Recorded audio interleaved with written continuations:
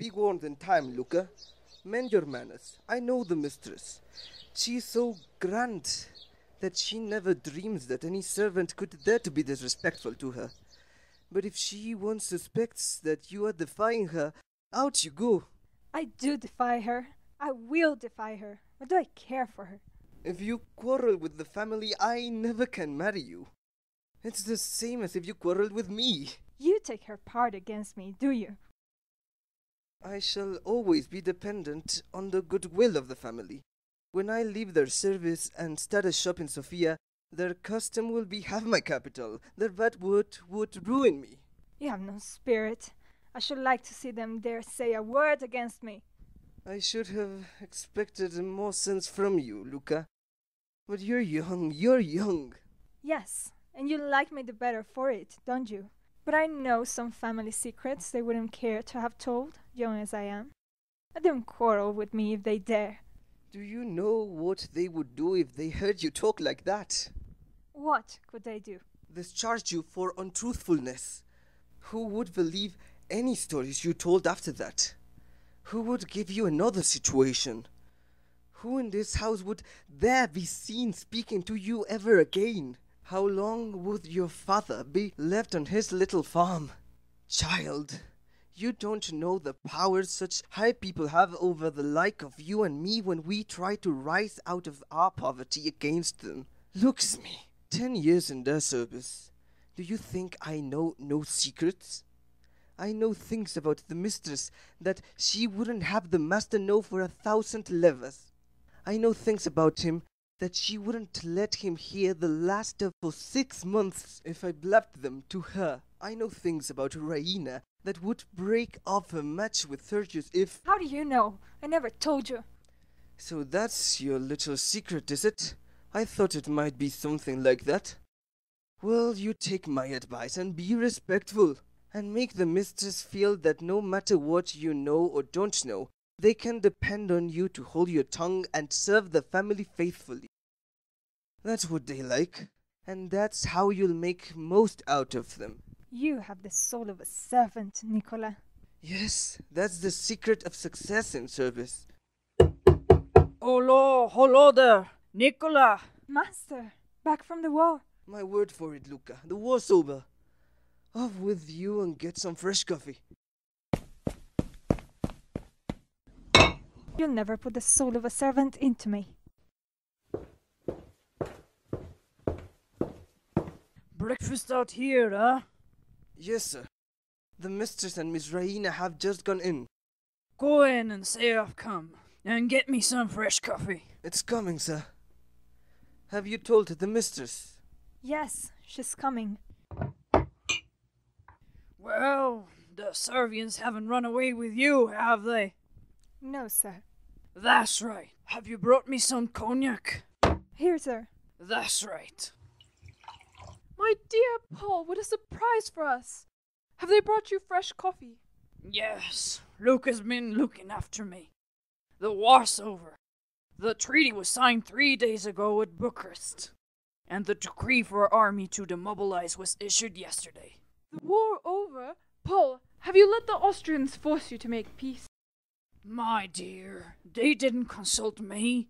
What could I do? But of course, we saw to it that the treaty was an honorable one. It declares peace. Peace? But not friendly relations, remember that. They wanted to put that in, but I insisted on its being struck out. What more could I do? You could have annexed Servia and made Prince Alexander Emperor of the Balkans. That's what I would have done. I don't doubt it in the least, my dear. But I should have had to subdue the whole Austrian Empire first, and that would have kept me too long away from you. I missed you greatly. Ah.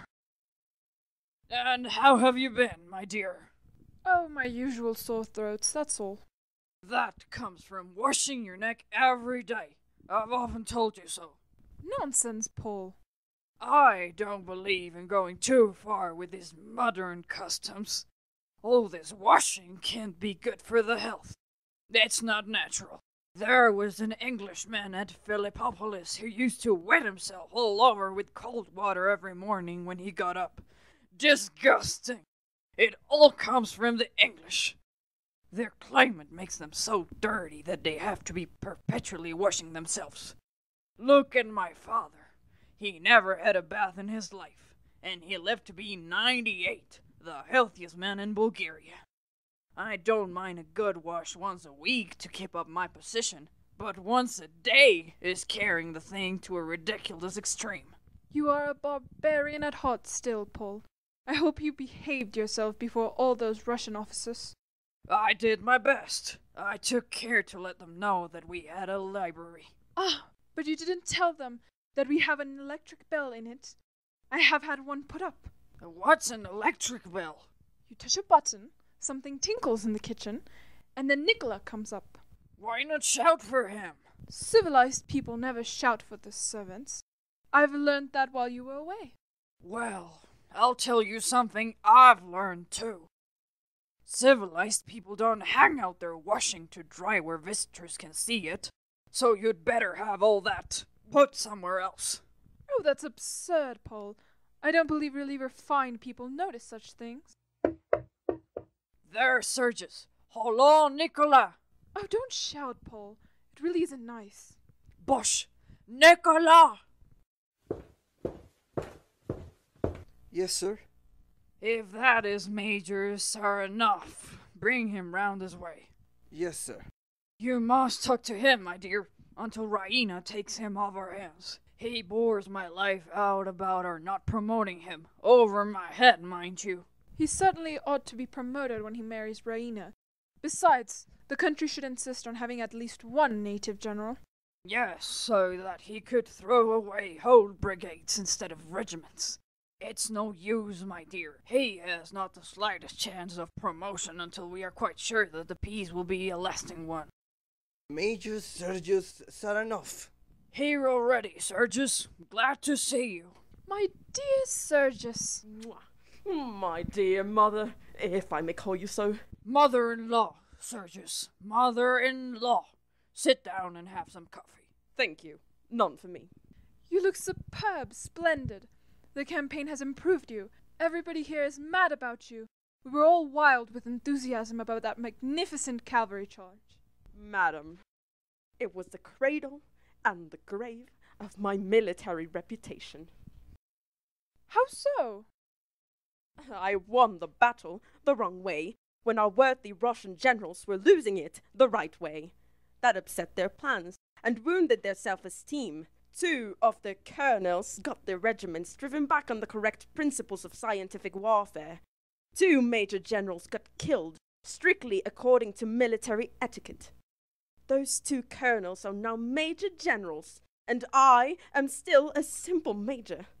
You shall not remain so, Sergius. The women are on your side, and they will see that justice is done you. It is too late. I have only waited for the peace to send in my resignation. Your resignation? Oh, you must withdraw it. I never withdraw. Now, who could have supposed you were going to do such a thing? Everyone that knew me. But enough of myself and my affairs. How is Raina? And where is Raina? Raina is here. Pretty, isn't it? She always appears at the right moment. Yes, she listens for it. It is an abominable habit. Dear father, welcome home. My little pet girl. And so you're no longer a soldier, Sergius? I am no longer a soldier. Soldiering, my dear madam, is the coward's art of attacking mercilessly when you are strong, and keeping out of harm's way when you are weak. That is the whole secret of successful fighting. Get your enemy at a disadvantage, and never, on any account, fight him on equal terms, eh, Major? They wouldn't let us make a fair stand-up fight of it. However, I suppose soldiering has to be a trade like any other trade. Precisely. But I have no ambition to succeed as a tradesman, so I have taken the advice of that bagman of a captain that settled the exchange of prisoners with us at Pirot, and given it up. What? That Swiss fellow? Sergius, I've often thought of that exchange since. He overreached us about those horses. Course he overreached us. His father was a hotel and livery stable keeper, and he owed his first step to his knowledge of horse dealing. Ah, he was a soldier. Every inch a soldier. If only I had bought the horses for my regiment instead of foolishly leading it into danger, I should have been a field marshal. A Swiss? What was he doing in the Servian army? A volunteer, of course, keen on picking up his profession. Ugh. We shouldn't have been able to begin fighting if these foreigners hadn't shown us how to do it. We knew nothing about it, and neither did the Servians. Egad, there'd have been no war without them. Are there many Swiss officers in the Servian army? No, all Austrians, just as our officers were all Russians. This was the only Swiss I came across. I'll never trust a Swiss again. He cheated us, humbugged us into giving him 50 able-bodied men for 200 confounded worn-out chargers. They weren't even knittable. We were 2 children in the hands of that consummate soldier, Major. Simply 2 innocent little children. What was he like? Oh, Raina, what a silly question. He was like a commercial traveler in uniform, bourgeois to his boots. Sergius, tell Catherine that queer story his friend told us about him. How he escaped after Slivnitsa. You remember, about his being hit by 2 women. Oh, yes, quite a romance. He was serving in that very battery I so unprofessionally charged. Being a thorough soldier, he ran away like the rest of them, with our cavalry at his heels. To escape their attentions, he had the good taste to take refuge in the chamber of some patriotic young Bulgarian lady. The young lady was enchanted by his persuasive commercial traveler's manners. She very modestly entertained him for an hour or so, and then called in her mother lest her conduct should appear unmaidenly. The old lady was equally fascinated, and the fugitive was sent on his way in the morning, disguised in an old coat belonging to the master of the house, who was away at the war. Your life in the camp has made you coarse, Sergius. I did not think you would have repeated such a story before me. She is right, Sergius. If such women exist, we should be spared the knowledge of them.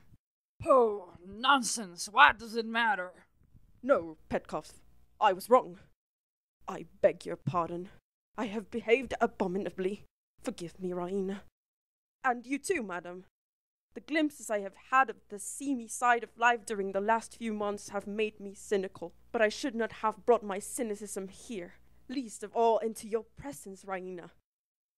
Tough and nonsense, Sergius.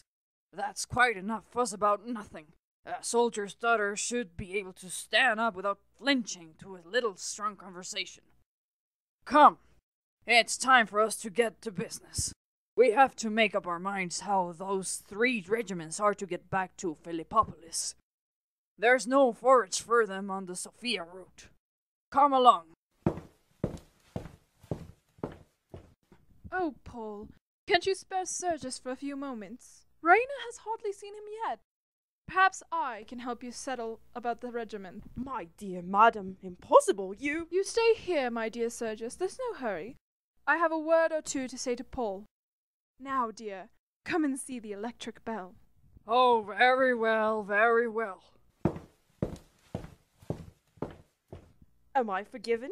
My hero, my king. My queen. How I have envied you, Sergius.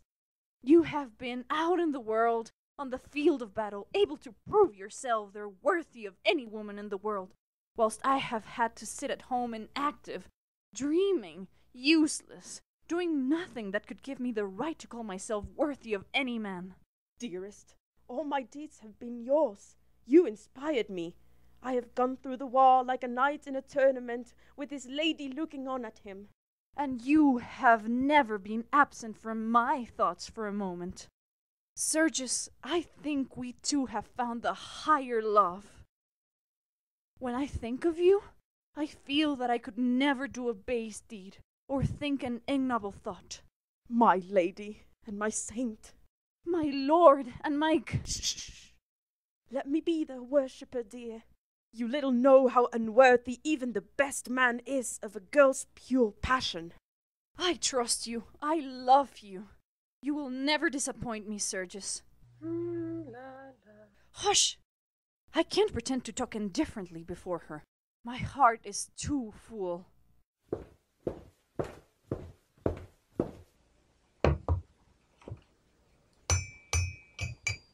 I will go and get my hat, and then we can go out until lunchtime.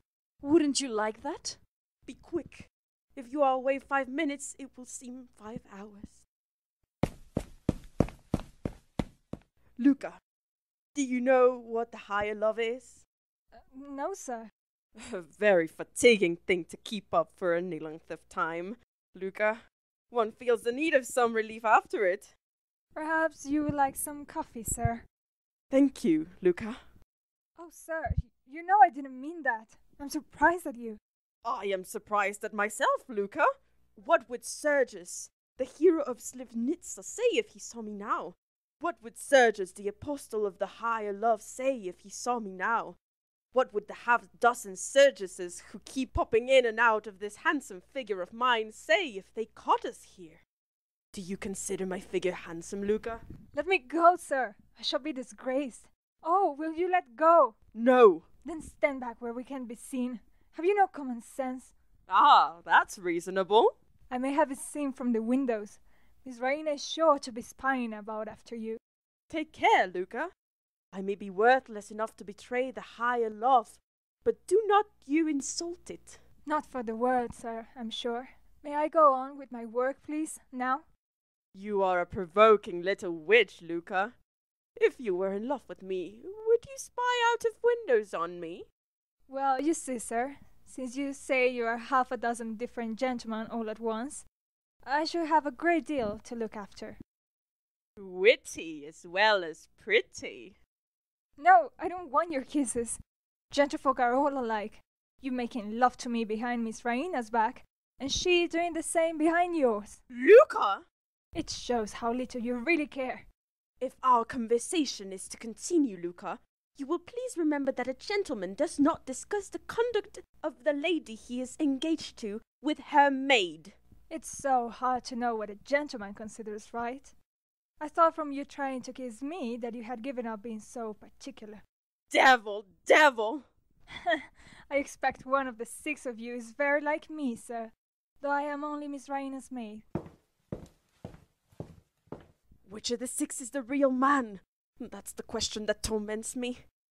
One of them is a hero, another a buffoon, another a humbug, another perhaps a bit of a blackguard, and one, at least, is a coward. Jealous like all cowards. Luca. Yes? Who is my rival? You shall never get that out of me, for love or money. Why? Never mind why. Besides, you will tell that I told you, and I should lose my place. No. On the honor of a man capable of behaving as I have been behaving for the last 5 minutes. Who is he? I don't know. I never saw him. I only heard his voice through the door of her room. Damnation! How dare you! Oh, I mean no harm. You've no right to take up my words like that. The mistress knows all about it. And I tell you that if that gentleman ever comes here again, Miss Raina will marry him, whether he likes it or not. I know the difference between the sort of manner you and she put on before one another and the real manner. Now listen you to me. Not so tight. You're hurting me. That doesn't matter. You have stained my honor by making me a party to your eavesdropping, and you have betrayed your mistress. Please. That shows that you are an abominable little clod of common clay, with the soul of a servant.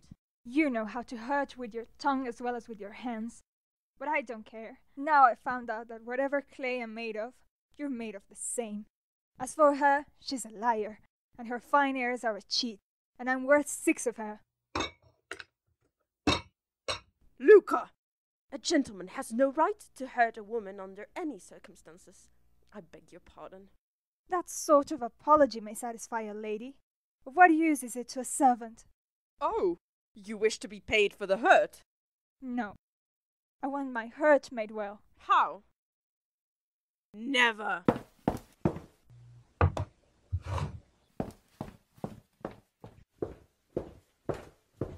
I'm ready. What's the matter?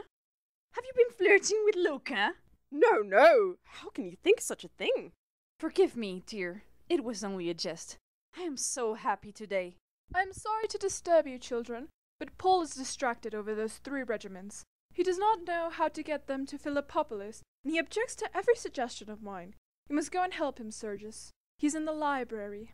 But we are just going out for a walk. I shall not be long. Wait for me just 5 minutes. I shall go round and wait in full view of the library's windows. Be sure you draw father's attention to me. If you are a moment longer than 5 minutes, I shall go in and fetch you. Regiments or no regiments. Very well. Imagine their meeting that Swiss and hearing the whole story. The very first thing your father asked for was the old coat we sent him off in. A nice mess you have got us into. The little beast.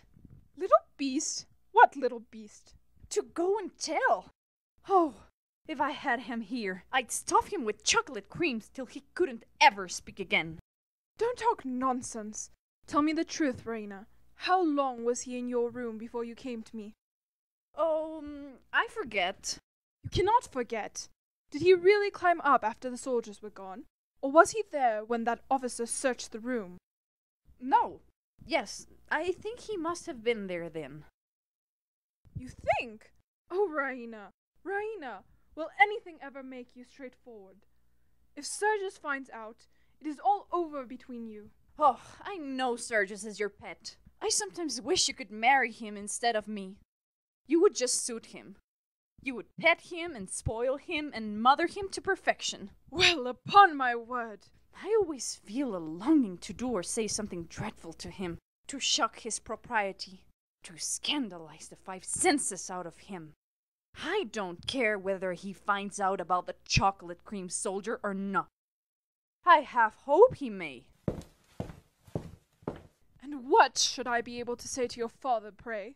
Oh, poor father, as if he couldn't help himself. Oh, if you were only 10 years younger. Well? There's a gentleman just called, madam. A Servian officer. Servian, how dare he?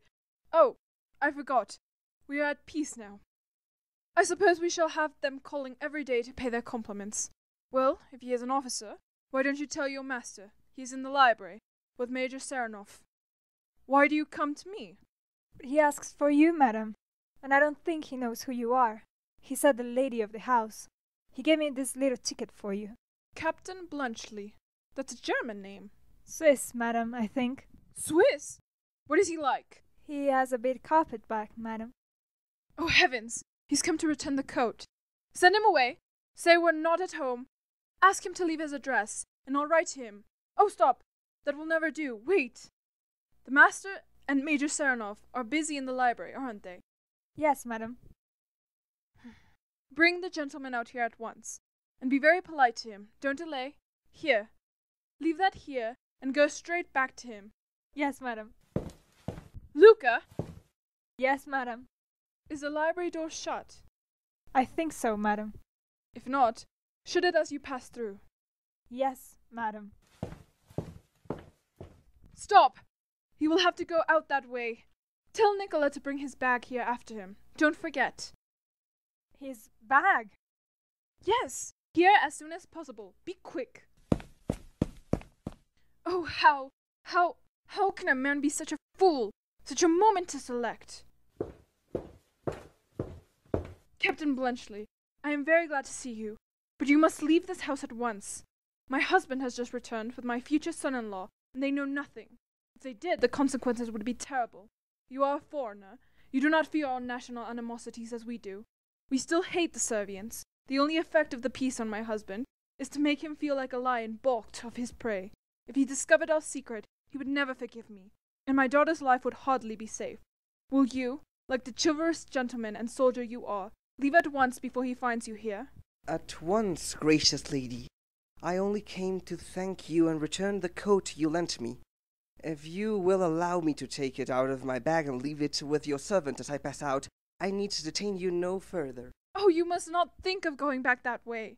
This is the shortest way out. Many thanks. So glad to have been of service to you. Goodbye.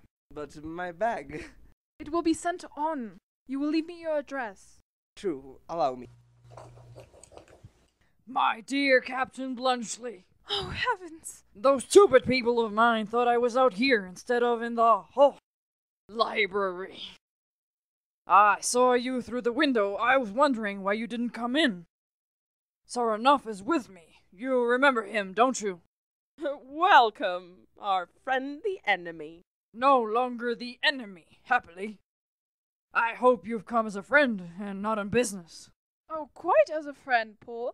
I was just asking Captain Bluntschli to stay to lunch, but he declares he must go at once. Impossible, Bluntschli. We want you here badly. We have to send on 3 cavalry regiments to Philippopolis, and we don't, in the least, know how to do it. Philippopolis. The forage is the trouble, eh? Yes, that's it. He sees the whole thing at once. I think I can show you how to manage that. Invaluable man, come along. Oh, the chocolate cream soldier! My dear Raina, don't you see that we have a guest here, Captain Bluntschli, one of our new Servian friends? How silly of me! I made a beautiful ornament this morning for the ice pudding, and that stupid Nicola has just put down a pile of plates on it and spoiled it. I hope you didn't think that you were the chocolate cream soldier, Captain Bluntschli. I assure you I did. Your explanation was a relief. And since when, pray, have you taken to cooking? Oh, whilst you were away. It is her latest fancy. And has Nicola taken to drinking? He used to be careful enough. First he shows Captain Bluntschli out here when he knew quite well I was in the, library. And then he goes downstairs and breaks Raina's chocolate soldier. He must... Are you mad, Nicola? Sir? What have you brought that for? My lady's order, sir. Luca told me that... My orders? Why should I order you to bring Captain Bluntschli's luggage out here? What are you thinking of, Nicola? I beg your pardon, sir. I'm sure... My fault, madam. I hope you'll overlook it. You'd better go and slam that bag too. Down on Miss Raina's ice pudding. Begone, you butterfinger donkey. Yes, sir. Oh, never mind, Paul. Don't be angry. Scoundrel. He's got out of hand while I was away. I'll teach him. Oh well, never mind. Come, Bluntschli, let's have no more nonsense about you having to go away. You know very well you're not going back to Switzerland yet. Until you do go back, you'll stay with us. Oh, do, Captain Bluntschli. Now, Catherine, it's of you that he's afraid. Press him and he'll stay. Of course. I shall be only too delighted if Captain Bluntschli really wishes to stay. He knows my wishes. I am at Madame's orders. That settles it. Of course. You see, you must stay. Well, if I must, I must.